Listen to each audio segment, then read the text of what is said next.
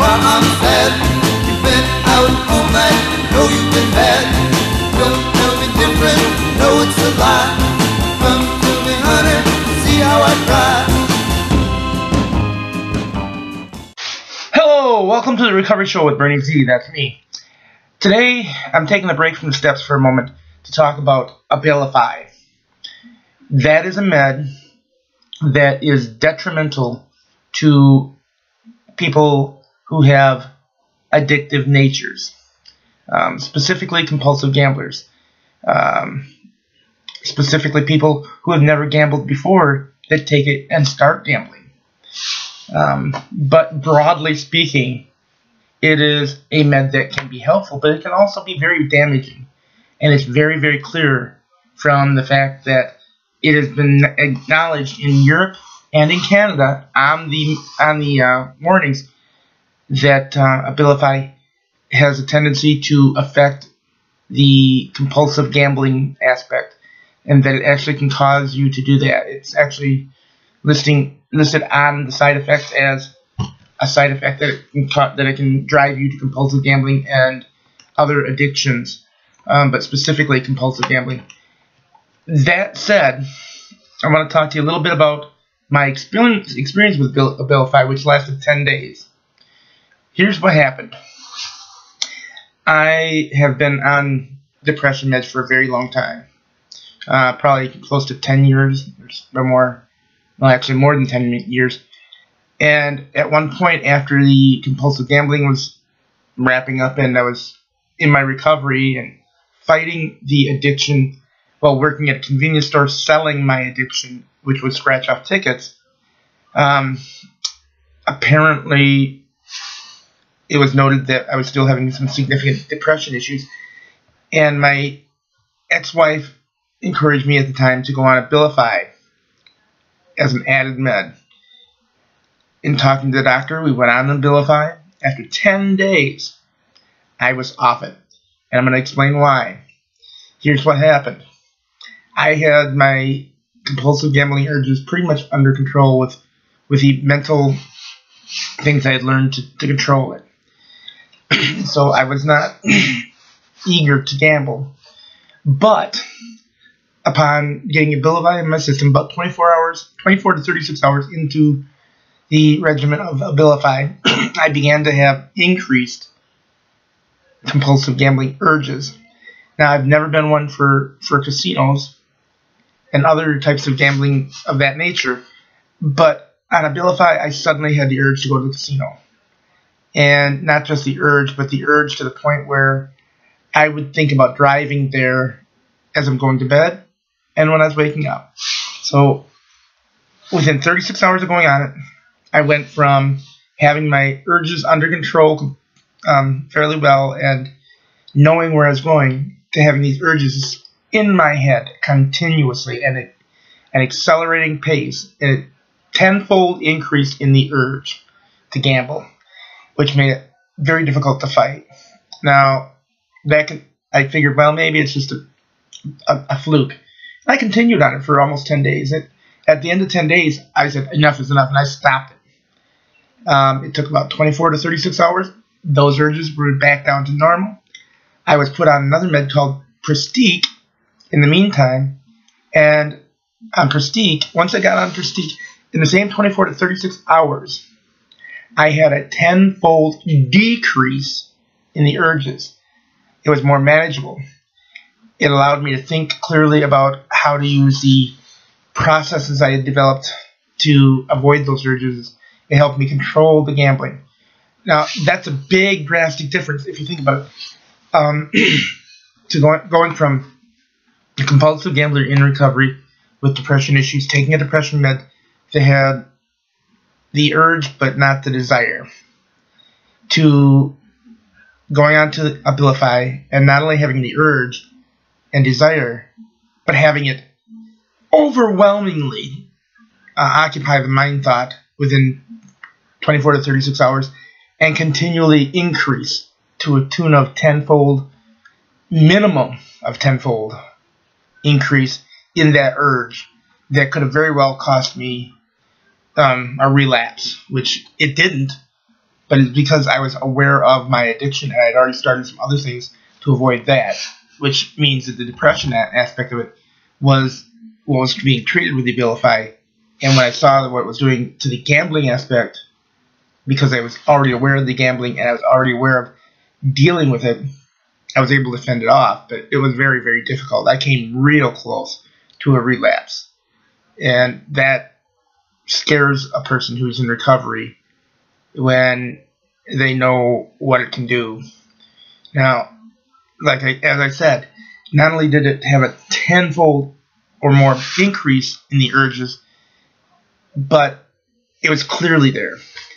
And Abilify does have acknowledgement in Canada and the European Union of having this as a side effect. However, in the United States, it is not on there, and it is one of the highest and most profitable meds for the company that makes Abilify and puts it out there.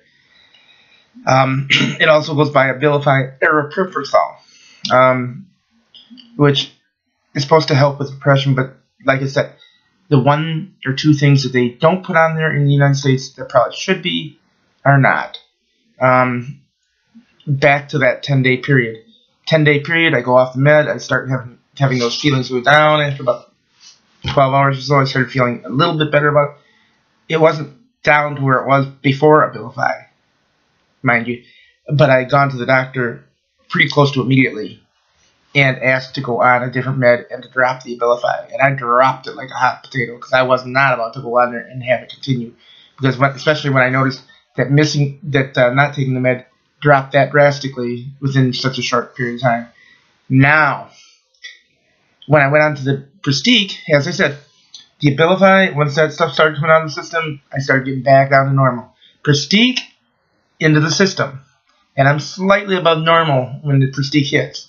Okay, the Prestige hits, and within 24 to 36 hours, I am tenfold the opposite direction to a helpful aspect of it. So I want to make sure people are aware. Abilify, well, it may be a good med for many for depression and for the uses it has, is not notified in the warnings for everyone, and people are not aware clearly of the effects that it can actually cause you to have an increase in gambling effects. Now, in recovery, I've also talked to many other people who, and it's after they brought up the fact that they went on Abilify, and all of a sudden they had this weird sense that they wanted to gamble, and a number of them had commented about relapse, and relapse with a passion. I mean, I heard some people talk about they went on a relapse 36-hour binge at the casino within a few days of being on Abilify. Things of that nature. And what I'm saying to people out there is if you are on Abilify and you are a recovering compulsive gambler or not, but you have started gambling because of it or you have increased urges, go to the link that I have below, contact the attorney, talk to them, tell them your story. If you know somebody that has lost things, lost their livelihood, lost their life, any of that stuff in respect to compulsive gambling, and they were on Abilify, and it was not something that was a prominent thing prior to Abilify, or even if it was something that was part of their nature before, but it was worse after Abilify, I encourage you to contact the attorney and talk to him. They are working on trying to do something to help people that have been affected by that. And quite frankly, I would love to see some action taken to take care of that problem. It's a huge thing. When I found out the issue, and within a few months afterwards, heard of 10 other people that had the same experience, but only worse because they went into a relapse. Some having had 1, 2, 3 years of clean time. It really concerned me, and today, having talked to this individual that's working on this, and that knowing that there's a movement going, trying to make sure that this warning gets on there, and that there's restitution for those that have been damaged by the med. And I repeat, damaged by the med.